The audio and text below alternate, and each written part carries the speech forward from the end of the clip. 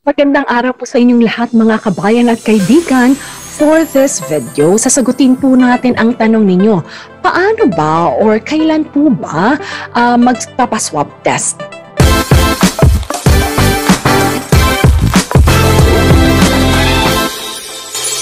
Hi mga kabayan at kaibigan and welcome to my channel. Ako po ay si Jamey Iris at welcome sa aking channel na Jamey Iris TALK TV kung saan pag-uusapan po natin ang mga bagay na mahahalaga sa inyo bilang mga Pinoy, bilang mga kabayan at syempre mga balikbayan na pabalik po sa Pilipinas. At syempre kung kayo ay OFW, batid ko, alam ko po na kayo ay excited makauwi sa Pilipinas. Pero may ilan po kayong mga katanungan sa inyong pag-uwi. Katulad ng pinakamataas po at masasabi ko talaga pong frequently asked question is that, Miss Jamey, yung 48 hours na swab testing na kailangan namin kunin before we actually fly to the Philippines, when do we have to take the swab test? Kailan pa po namin kailangan kunin ito, anong oras, anong araw? Medyo nalilito po kami kasi ganito yung flight namin. So may direct flight, may multiple flight, di ba? Meron pa pong maraming layover po. So we will take a look at that today. So if this is your first time to watch my channel, welcome. This is a channel wherein we answer your queries sa inyong mga frequently asked questions related sa travel at gayon din po sa ibang episode natin. You can also ask me from the comment box and I will do my best to give you the answer to your questions. Now, sa araw na ito, we'll just simply focus on that one question so that at least we could actually help you out and you can compute correctly paano pa at kailan kakailangan magpa-swab test. If this is your first time to watch my video or visit this channel, I'm inviting you to please subscribe to my channel. And at the same time, welcome back to all of our subscribers. Now, let us just take a look and answer your question. So, ang tanong, when is the best time for you to actually take your swab test para makapag-present po kayo ng negative RT-PCR test sa airport? So tingnan po muna natin ano ba yung protocol so that at least I could explain this to you very clearly at maliwanagan po kayo kung sakasakaling andun yung confusion. Kasi mas humaba pa po yung protocol nating latest regarding this one. So simulan po natin entry requirements para sa Pilipinas sa mga Filipinos, balikbayan, non-OFWs, ganun din po sa mga foreigners. So sinabi po dito na taken within 48 hours prior to the date and time of departure from the country of origin or first port of embarkation in a continuous travel to the Philippines excluding layovers. Now, provided that you, as the traveler, you will not be leaving the airport premises when you go for transit and you have not been admitted into another country after you have flown from your point of origin during your layover. So again, the first word that I want you to take a look at is the word within 48 hours. So it doesn't mean po na saktong-sakto na kailangan yung magpa-take ng RT-PCR test na saktong 48 hours. Hindi po. Yung salitang within, it means that maari po doon sa span ng time na yon, maari po kayong magpa-take po ng inyong RT-PCR test bago kayo lumipad from your country of origin or the first port of embarkation. Hindi kasama or hindi kinocompute ang layover. Ngayon, madalas ito po yung kumbaga what confuses a lot of travelers, whatever nationalities it may be, mga Pinoy katulad po natin or mga foreigners. By the way, everyone, I'll be creating also I will be having another video that is in English. So if you have foreign friends or foreign tourists na gustong bumisita sa Pilipinas, paki-refer lang po yung isang video ko na same topic po pero it will be full English. Now, I'll give you some examples so that at least it will be easier for you at pwede nyo po maikumpara sa inyong flight. So let us just take a look. I have 3 examples for you. So the first example that I'll have is for the direct flight. The second example will be if you will have a transit or layover, and yung pangatlo naman ay multiple flights or within a local or sa inyong kumbaga bansa kung saan po kayo naroroon. So tingnan po muna natin, example, direct flight.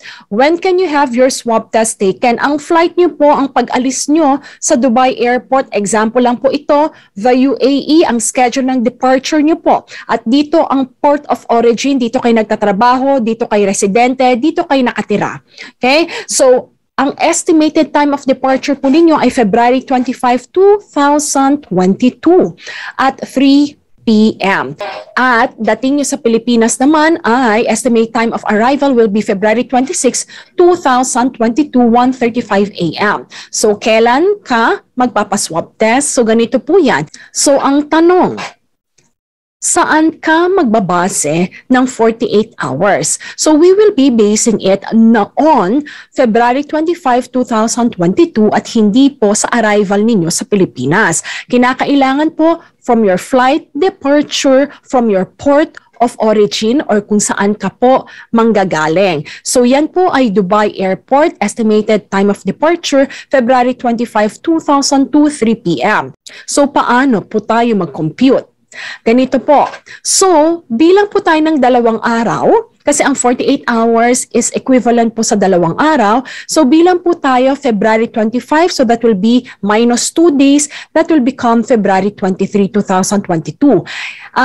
Ang swab testing po natin ay hour sensitive. When we say hour sensitive, kasi 48 hours, hindi nila sinabi na 2 days before your flight. Ang sinabi po nila 48 hours before your flight. So, ibig sabihin po nito, kino-consider po nila yung time. So, kung 3 p.m. ang iyong departure, dapat 3 p.m. din ng February 23, 2022, pwedeng magsimula na po ang bilang or kung kailan ka pwede magpa-swab test. Not earlier, but it can be onwards. Example po, ang swab testing po can be taken within 48 hours before the flight from the port of origin.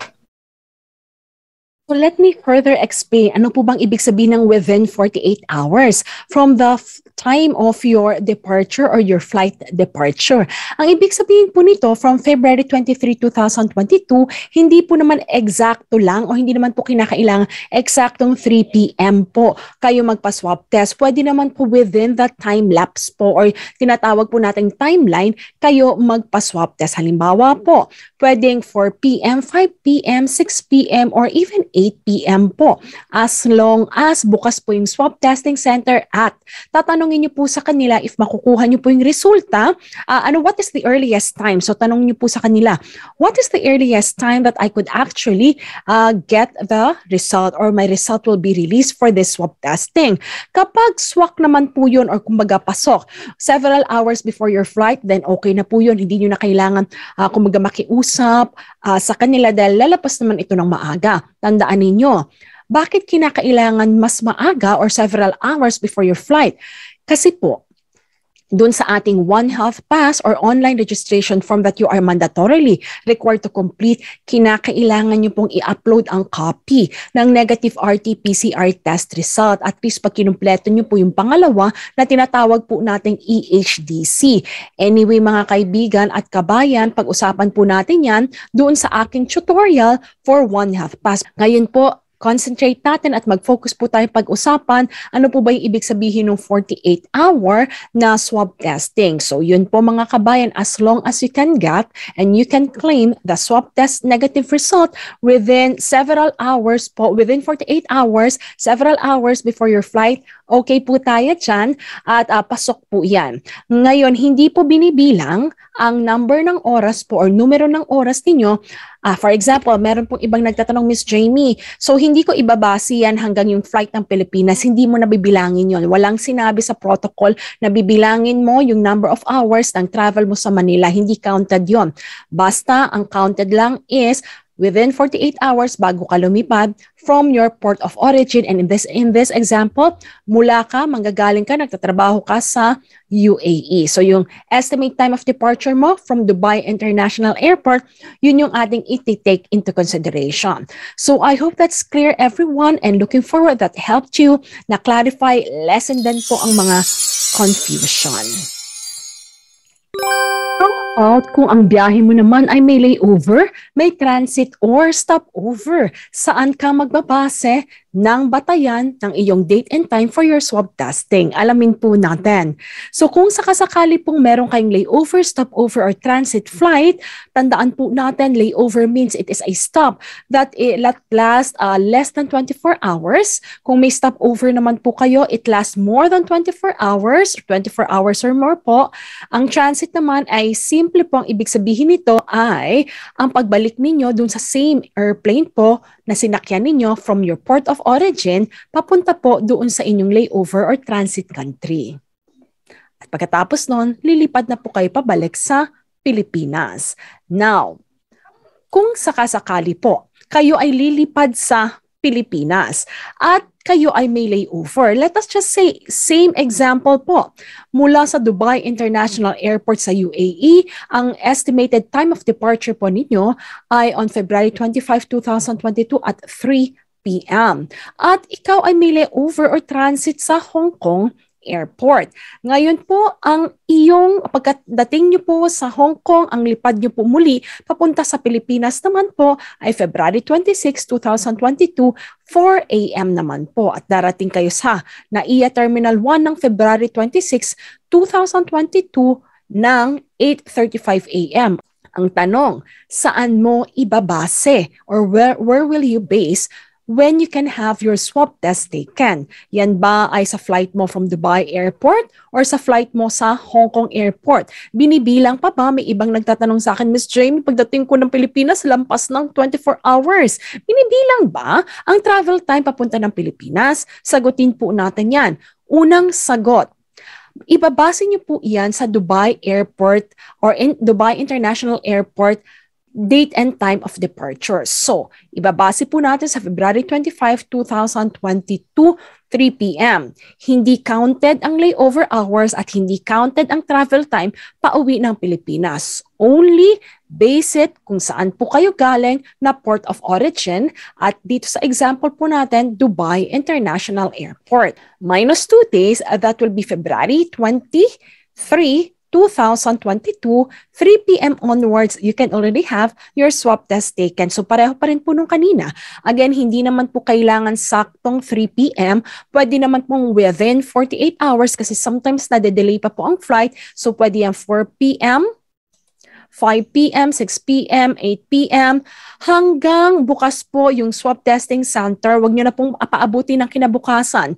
The earliest that you can actually, have your swab test taken within that span of hour, have it taken para mas mabilis po ang paglabas ng inyong resulta. Now, bago po kayo umalis dun sa swab testing center, pakisiguro lang po that they can release your result before you actually fly at least po several hours. Bakit several hours? Ang tanongin nyo na po sa kanila, ano po yung pinakamaaga na pwede ko pong makuha ang swab test result?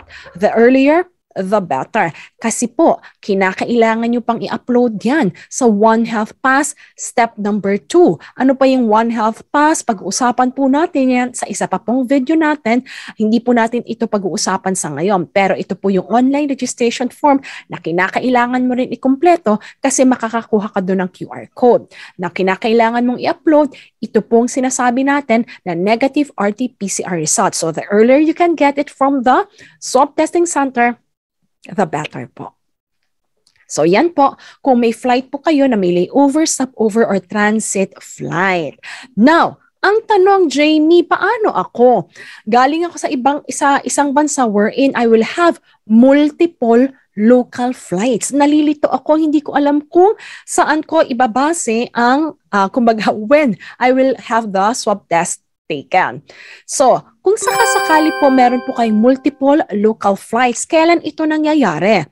If you will be traveling from a very big country at where you are actually staying is within the locality or doon mismo po sa lugar ng bansang yun, pero nasa loob ka at kinakailangan mo bago ka makarating doon sa international flight pauwi ng Pilipinas, may ilang biyahe ka na pagdadaanan gaya ng Canada, maaari din po ng USA or kung hindi naman po kaya ng Saudi Arabia. Sa example po natin ngayon, we have Canada. So example, nakatira ka sa Quebec. So from Quebec Airport, para makapunta ka sa Vancouver International Airport, dadaan ka muna ng Toronto Airport. So from Quebec Airport, lilipad ka February 26, 2022, 11 a.m.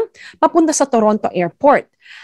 Pagdating mo naman sa Toronto Airport, stay ka lang ng few hours, then lipad ka na naman. That will be February 26, 2022, 3 p.m.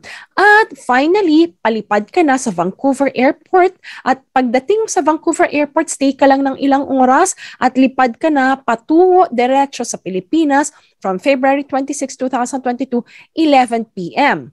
Ang tanong, Jamey, saan ko ibabase dito ang 48 hours ng swab testing ko? So ganito po yan. Tandaan po natin, balikan lang po natin yung protocol. Tingnan po natin dito.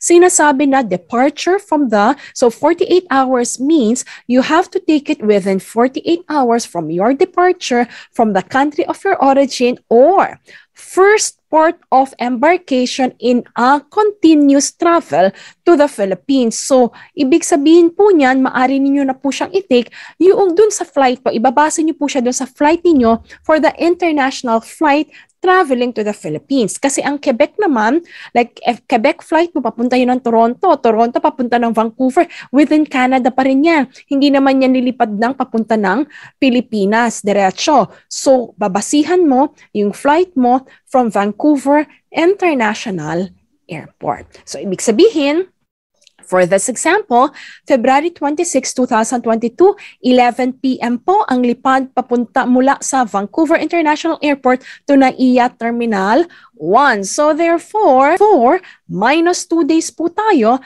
that will be February 24. I-consider po natin yung time, that will be 11 p.m. onwards. Now, in this situation, compared to the other examples natin sa example A at example B, itong example C po natin, 11 p.m. ang flight. Now, nangyayari po to, marami po itong mga viewers natin, talagang gabing-gabi na po ang flight nila. So, kailan ka pwede magpa-RT-PCR test result? Usually, it will start yung window where you can have the swab test taken is within 11 p.m. onwards. Pero madalas, sarado na ang swab testing area ng 11 p.m., 12 midnight at madaling araw. Magbubukas ito ng umaga na, pwedeng 6 a.m., 7 a.m. ng next day. So, can I have my swab test taken on those days, Jamey? Or pwede na ako magpa-take habang bukas yung swab testing center ng February 24? So, ganito, kinakailangan ka magpa-take ng swab test mo by February 25, kumbaga 6 a.m. o 7 a.m. or 8 a.m. siguraduhin mo lang, sabihin mo sa kanila na kailangan mo ito as your entry requirement sa pagta-travel mo sa Pilipinas. At katulad ng tanong natin kanina, tanongin nyo sila, ano po ang pinakamaaga? When is the earliest can I get this swab test result or the swab test result? Kapag binigay na po nila yung kumaga pinakamaaga, then that's quite great. At least you have several hours before your flight. Bakit hindi pwedeng mas maaga sa February 24, 11 p.m.? Jamey, sarado na sila ng 11 p.m. Di pwede ko nang i-take yan ng February 24, at least mga 6 p.m. or 8 p.m. kasi sarado na sila by that time. Pwede pa daw namang ganong oras. Hindi po pwede po kasi bukas man sila at magsasara sila ng ganung araw, that will be more than 48 hours po. Kasi yung start ng counting ng oras ninyo ay 11 p.m. pa lang po. So, dapat 11 p.m. onwards at hindi po pabalik ang counting ng oras. That will be more than 48 hours na hindi po tatanggapin sa airport. So, yun po mga kabayan. Hoping that this helped you understand better kung kailan po kayo pwede magpa-swab test. So, again, for this example, February 24, pwede ka 11 p.m. onwards or February 25, 6 a.m.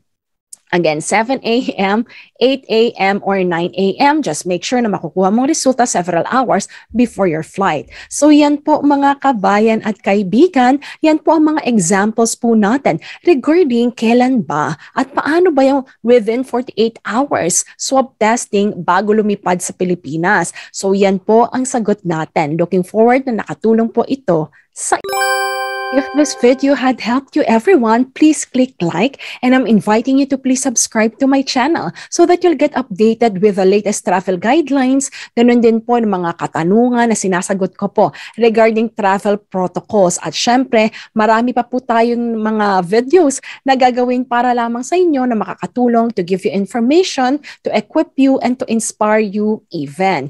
At muli po mga kabayan, looking forward, alam nyo na po ngayon whether lilipad po kayo sa Pilipinas, direct flight, may layover or transit, or kaya may multiple local flights, now you know when can you have your swab test taken. With that, everyone, this is Jamey Iris of Jamey Iris TALK TV simply saying, may God bless you, stay safe, stay healthy, lagi niyo pong pagkakatandaan, saan man po dako ng mundo, taas noo, tayo po'y mga Filipino. May God bless you and see you in my next video.